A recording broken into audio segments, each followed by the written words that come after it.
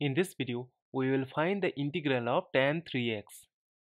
To do this, let us put 3x is equal to t. Differentiating, we will get 3 dx is equal to dt. That is, dx is equal to dt by 3.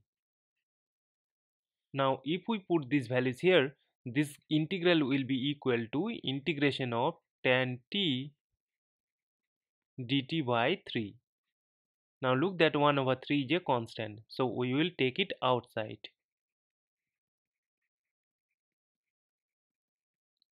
And we know that the integral of tan t is equal to negative ln of cosine t plus integral constant c. Now if we put the value of t, which is 3x, the integral of tan 3x will be equal to negative ln of cosine of 3x divided by 3 plus integral constant c, and this is our final answer. Thank you for watching. Please like, share and comment on the video. Also do subscribe the channel.